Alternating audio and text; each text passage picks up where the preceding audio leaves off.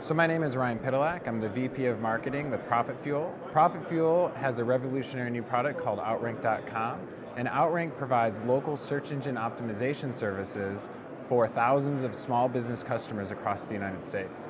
So we build them this little individualized website and get it ranked at the front page of Google, which provides them with a bunch of phone calls, which is ultimately what these small business customers want. Absolutely. So lead generation is a form of what we do, but we happen to provide it in the form of a phone call. So most of our people receive a phone, they go to the website that we provide for the customer and call our customer. And so for us, we're looking for unique ways to provide traffic to our websites so that we can get more phone calls for our customers. And so, there's the revolutionary internet marketing, I think, happens here. And everybody's coming up with these really novel ideas on how to do internet marketing, and it's always changing. So, we're here to learn what we can and see how we can apply that to improve our results for our customers. When you say it happens here, you mean it happens here at LeadsCon? That's right, it happens here at LeadsCon. I mean, this really is a fabulous group of people, and I look around the room and I think to myself, these are the people that are really setting the stage for what's going to happen in the years to come. It's funny, the lead generation business has really gone through a lot of change over the last dozen or so years. It really started when people were doing things like email marketing back 10 years ago, and it kind of transitioned from that, and now people are doing a lot of search marketing. And but at the end of the day, and also there's co-registration, and the point is at the end of the day, it's all the same, right? People are trying to provide some sort of lead to a customer, and that has really morphed over the years to be not just only that little short form that people used to fill out with their name, their phone number, their address, and what they're interested in, but now it's phone calls, and we have better tracking technology now. So I think you ask about where it was in the past. I think it was more like email, and then where it's been in the recent past, I think it's been search and co-registration, things like this. And then now into the future, I think we're moving into an area where we're going to have more pay-per-call products, and people are going to be able to track what's happening. And what you'll notice is there's a lot going on with hot transfer, and hot transfer is effectively where a lead comes in, and you call that, a company will call that lead, and then they will transfer that to the small business owner or the business owner and do it on the phone. And that provides a lot of value for that small business owner because, to make leads work for everybody, you have to find some way to make it accessible for them. So if you can just pick up the phone and all of a sudden there's a client, a prospect sitting there on the phone, that's really amazing. And that didn't exist years ago. And I think that's where we're heading more and more toward that with lead scoring, these other kinds of technologies. So we have like I said, we have thousands of customers, and those customers are in about 150 different categories. So those categories could be plumbers, they could be doctors, they could be chiropractors, they could be dentists. So we have a wide range of different businesses. And what we really focus on is we want to find customers who have a locally focused business, so they probably have a location, or they at least have a local service area. So we're from Austin, Texas, so somebody's going to work in the Austin, Texas area. And then what we're going to do is we're going to work to get those people ranked organically in the search engines, but then also in the local area of the search engines. So if you go to google.com, you see that little map, you see the search results next to it. That's what we're trying to do.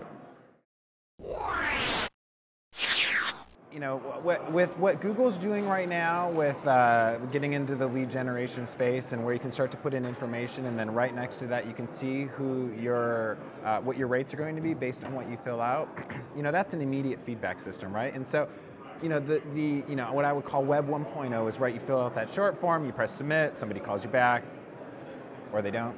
But more importantly, what it is today is you actually have more of a marketplace happening in real time, and where you have somebody filling out their information and getting selected with a particular company that works well for them. So if you're a large company like, let's say, a Honda, what you probably should be doing is you should be walking people through a form step process, and as people select their criteria, different car options become available to them. So it's not just, I want to pick the Corolla, but kind of walk them through to make the decision of having a Corolla. And then once you have that, then start walking them through how you actually get them to make a purchase decision, because a lot of that doesn't happen online right now. A lot of it's just brand building and making people aware of what the product is. But they really should be capturing that information, should be doing something with it.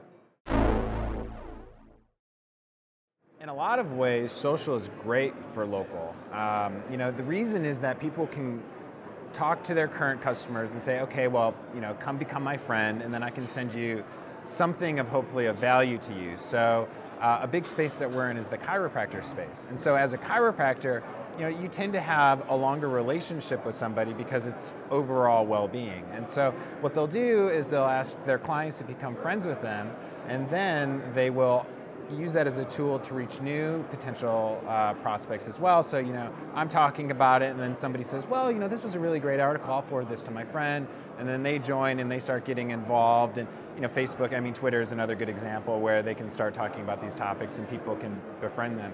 And so I do think it's a really great way to stay engaged, especially, so I'm talking about from a retention standpoint. I don't think right now, it really has evolved to figure out, for people to figure out how to do prospecting necessarily, and I think that's one of the opportunities in the space. But right now, I do think it's a really great tool to say, okay, I already have a relationship with you, and let's go build that relationship. Obviously you can do advertising on Facebook, and you can, get these local ads out there, but I just don't think it's really been figured out yet to the point where lots of local businesses are saying, okay, this is something I need to do.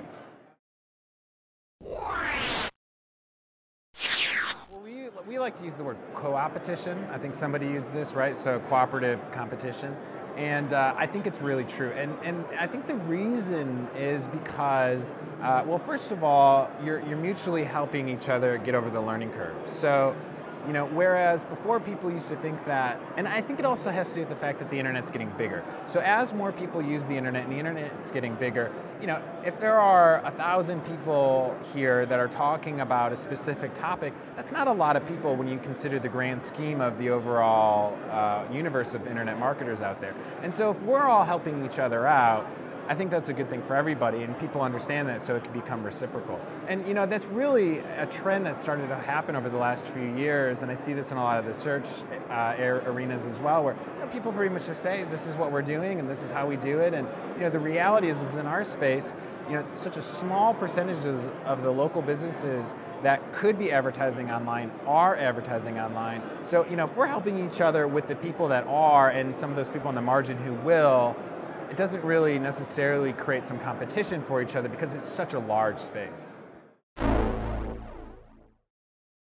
Well, I'm a little partial just because, we are in the local search space. And so I think that if you have some sort of skill, you'd be well off to take that skill and turn it into a practice and then go to outrank.com and sign up for our product. I just think that, because of what we do a really great job, and we can provide a lot of value for those people. And because those people are able to provide local services, I think that's really important, because, the problem is when you start to get out just on the broad internet, and I was actually up in my hotel room last night watching some guy get on TV and talk about how, he made it so that his father could make all this money and buy my book for $20, and, it all comes back to Google AdSense and trying to build these product-based sites. And the reality is everybody is trying to do that. And yes, you can do well, and there's definitely a way to succeed, but I think if you really take, what is that craft that you have that's uniquely different, and go out and promote that and find a way like a partner like outrank.com that can actually help propel the marketing side of that, and you do what you do best, I think that's how they'd be successful.